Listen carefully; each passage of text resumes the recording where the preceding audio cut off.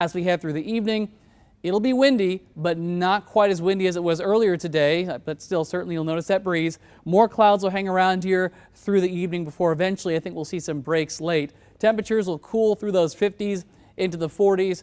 So if you have evening plans, go ahead and take that jacket with you so you can stay warm. Tomorrow morning, we'll start things off in the upper 30s. I think we may actually have some sunshine to get your Thursday started, but that will be short-lived because clouds will increase as we head towards lunchtime and then certainly through the afternoon. Plenty of cloud cover, and you see when the rails are in action, there you go, upper 40s for our temperatures, and we do have that chance of picking up on a few sprinkles as we head through the latter part of the afternoon into the evening. Here's Future Scan. I want to show you how things may look on clouds and radar. So in the morning, I mentioned maybe some sun briefly. Clouds thicken up mid to late morning.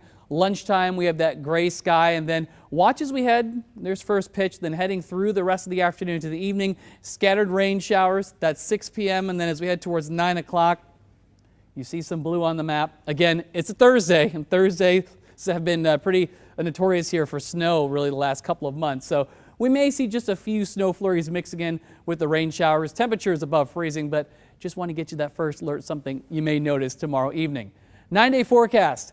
Today, temperatures near 60. Tomorrow, high temperatures near 50. That chance of seeing a few rain showers or a few snowflakes mixing in. 49 your high. More sunshine on Friday later in the day. 49, another windy day. Weather impact on Saturday, and that's because we will have a freeze in the morning. 27 degrees to start. 60 in the afternoon. 77 and windy on Sunday. And then early next week, we're going to keep an eye on this setup here. Storm chances Monday, Tuesday, and Wednesday of next week.